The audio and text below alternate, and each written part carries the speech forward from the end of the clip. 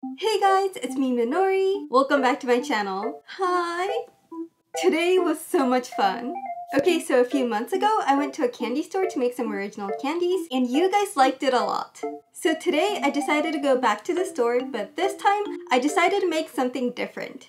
I decided to make this plushie-like figurine out of candies. This sounds ridiculous, and honestly, it was a little bit challenging, but I had a lot of fun. So yeah, let's just jump right in. Making a figurine out of candy. Let's get started. So I'm back again at the candy store, and it's in Harajuku. Everything's so cute there. I love it. Look at all these candies. This is so cute. It looks like a ring. Here are some unicorns. Thanks, Mom. A perfect Mother's Day gift. Some characters. Doraemon. Hello, Kitty. Look at how intricate the designs are. So small. It's one of the best candy stores in Japan, so guys, don't forget to check it out. So first off, we boiled some water, sugar, and some flavor. And after a few hours, we then poured it onto a cold top. This time we used pudding flavor.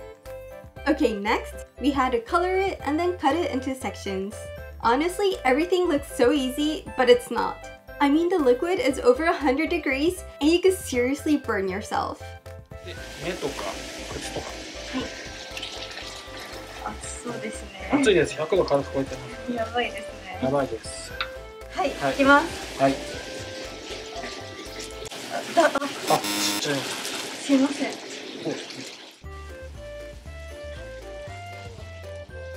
はい、大丈夫です。はい、ありがとうございます。そのままよく混ぜてください。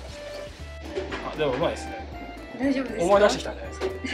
一度やったなと思いましたけど。はい、これで色入れ作業がおしまいです。はい。は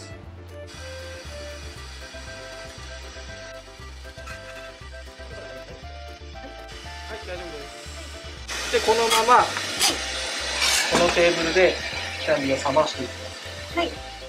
So now it's time to knead the candy. Okay, so this is a trick I learned from last time. When you knead, you want to put one hand under the other. That way, when it becomes really hot, you can switch hands and continue kneading. But like seriously, it's so hot. I mean, my hand was burning, but they just told me to suck it up. 3回目ぐらいですか？そうですね。この作業は多分2回目。やらせてもらえなかったですか？まあ、難しいところにたくさんやっていただいたので。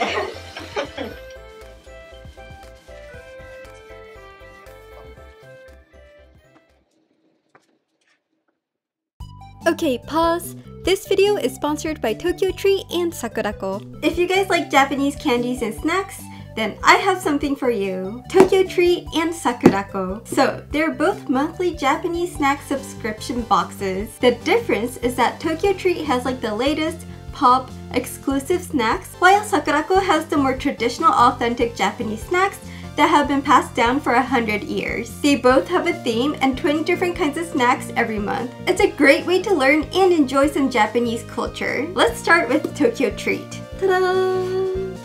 It's the Sakura season! Oh, it also comes with a guide booklet. So in here we have some Kit Kats, Sakura marshmallow and candies. It also comes with soda, bowl of udon. I've never seen such Pringles before. Sweetbread, corn snacks, some more snacks, gummy, and this chocolate taiyaki. Some of these I've never seen before, so I'm just so excited to try them out. Let me put this aside. Next up, the Sakurako box.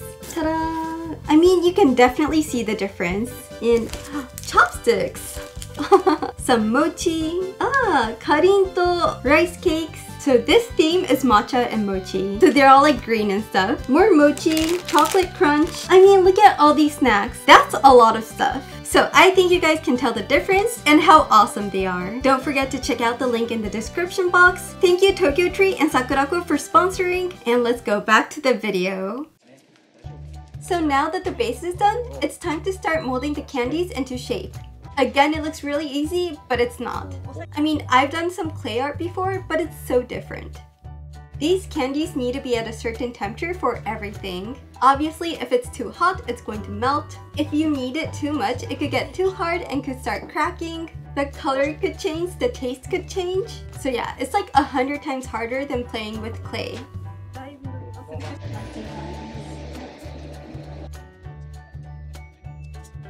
これと同じぐらいなんですよ。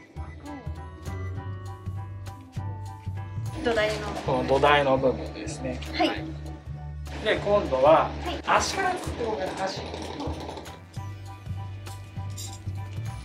これを引っ張りながら混ぜていきます。はい。でもちょっと慣れました。慣れました。最初が結構あったかったので。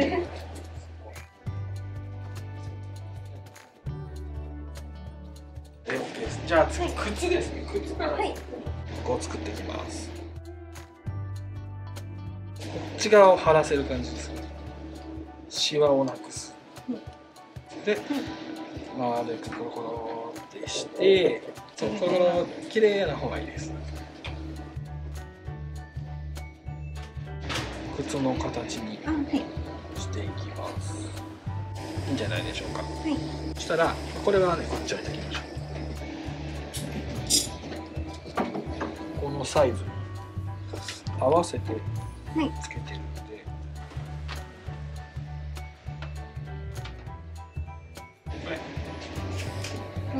バーナーです。バーナーでちょっと炙って溶かします。こっちも溶かして乗っけます。ああ、はい。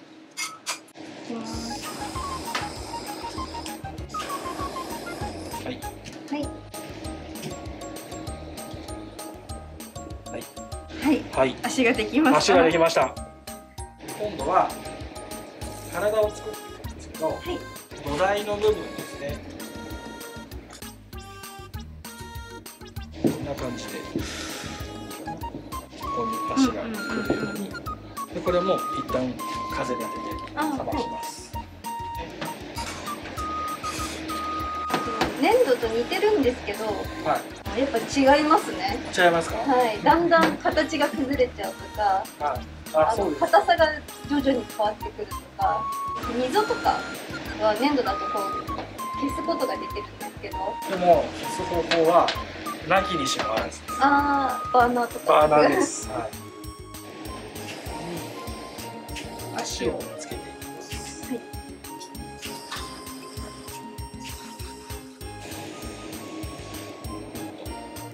入れていきます。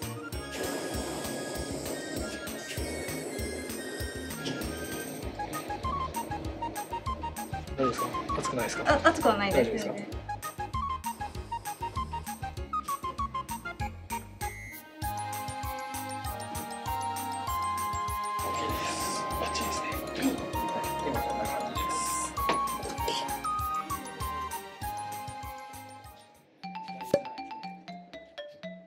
丸く伸ばしていってください。この大きさでスカートが長くなったり、ミニスカートになったり、いいんじゃないですかね。いいですか？はい。で、なるほど。ちょうどいい長さだと思います。冷ましてるうちに手を作っちゃいましょう。転がして、で、ここの端っこのところはちょっと潰してる感じにしておくと、肩に。そうです、肩になります。だいぶ硬い。しっかり。ただこの手ですね。手はちっちゃく。これもできればこうやってシワを伸ばしてあげる方が綺麗になるかなと思います。全然そんな綺麗にできませんでした。大丈夫です。さっきの足と一緒ですね。つけます。じゃあつきます。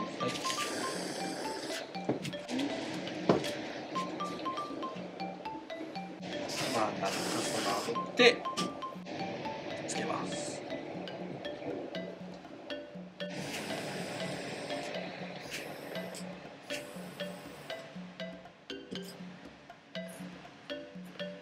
調節が難しいですよね。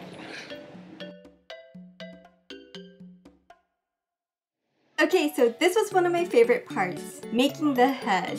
To make the head, we basically got a pump and pumped it up like a balloon. はい、じゃあ行きましょう。いいんですか？いきなり。いきます。And again, it looks really easy, but apparently it's really hard. But I actually got it on my first try.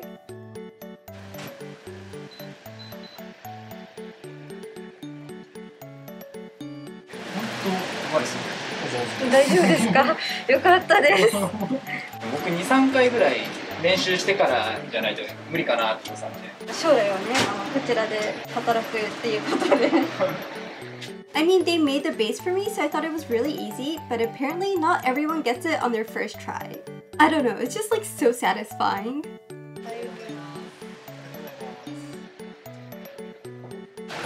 顎っぽい感じ。軽く作ると後で。固まってるんで。こういう感じですね。はいはい。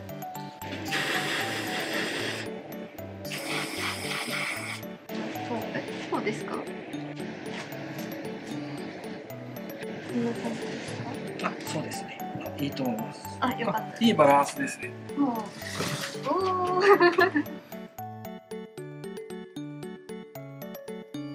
ろのね、紙をつけてみます。はい。こう流れてるじゃないですか。はいはいはいはい。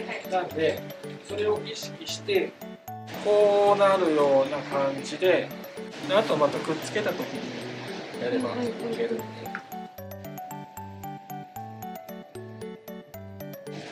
最悪ここまでくっつけちゃって、はい、あとはちょっと引っ張りながら調節していけば、はい、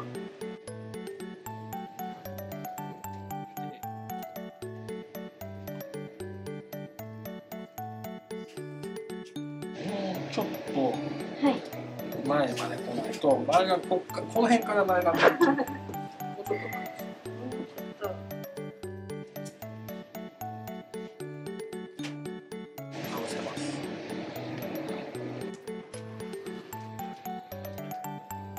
こんな感じですね。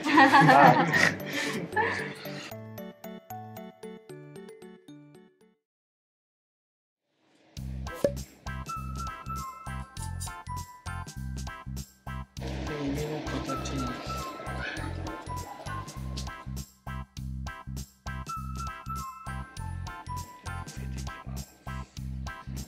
じゃあ、いきます。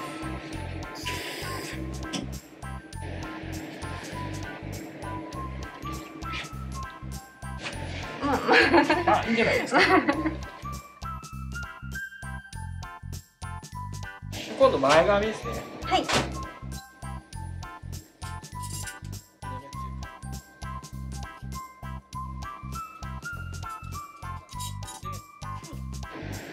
こんな感じですか。はいはい。同じやつを作ってます。これをでも。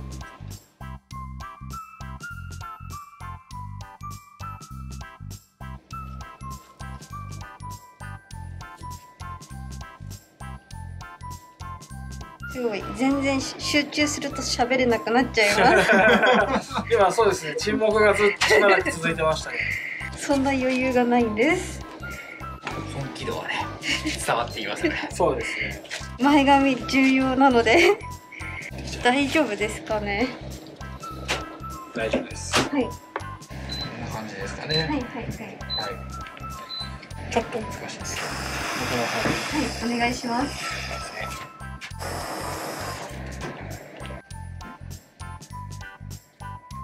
いいんじゃないですか。ね、いいですね。はい、バッチリだと思います。はい。さあ、メインイベントですね。はい、お顔ですか。お顔入れですね。まずは目をつけて、はい、目を基準に口とほっぺを入れて。はい。多分意識してないかもしれないですけど、はい、すげえ作りやすい感じできたんですね。もともとね。はいはいはい。書いてくれて、あ、これは作りやすいっていう感じできたんで。よかったね。そうだからパーツもすごい分けやすい。はいはい。じゃあ次はもっと難しいのに。マジですか。ドラゴン作ってくるから。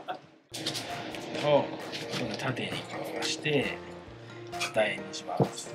はい。はい、でこれを潰して、はい、そうですね。で軽くつけて。ターに。ああ、なるほどなるほど。逆にガラス。大丈夫です。一旦軽く冷まします。はい。お水を薄くつけて目入れをお願いします。はい。でも心地よだったら目がただまあ大体気をつければだいぶ接着度が違いますね。そうですね。あ、いいんじゃないですか。大変ですか。はい。今度口ですね。口はもう簡単に U 字に曲げる感じです。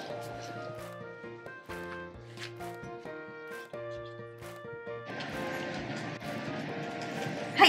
はい、ああ、いいじゃないですか。できました。And our doll is finally done. I mean, I could have done better for some parts, but I think it turned out so cute. はい、いいと思います。はい、じゃあこれで完成です。あー、できました。And lastly, since we had a little bit of extra time, we decided to add a lot of decorations. I mean, the more the merrier.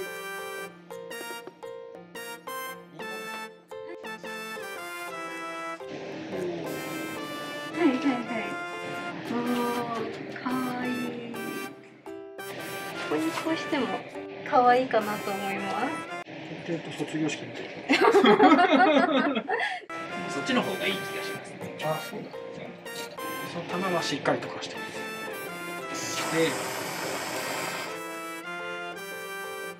おあ、可愛いか。ゴージャスですね。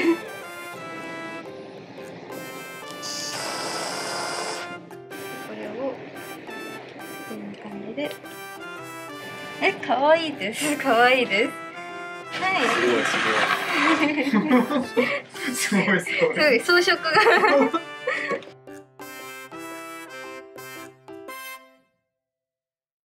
なんか思ったのはもし可能だったらだったんですけど、はい、なんか絵の具のパレットみたいな。早い。筆もできるのであれば。できます。素晴らしい。海外のなんかこういうのよく買ってますよね、画材みたいなやつ。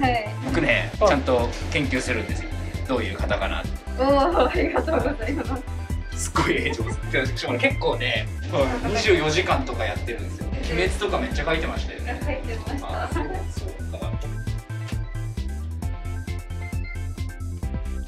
細かいですね。グニャッとしました、グニャッと。おお。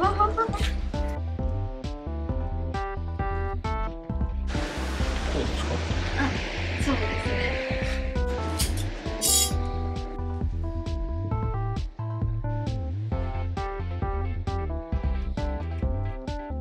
こんな感じでできたら可愛いかなと。あ、わかりました。どうですかね。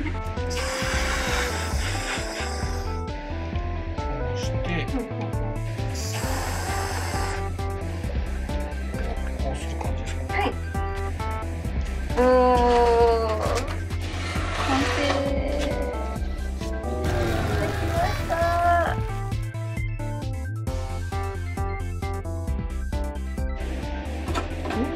はい、こちら持ち帰りたいと思います。はい、ありがとうございます。はい、ありがとうございました。Ta-da! And the reveal.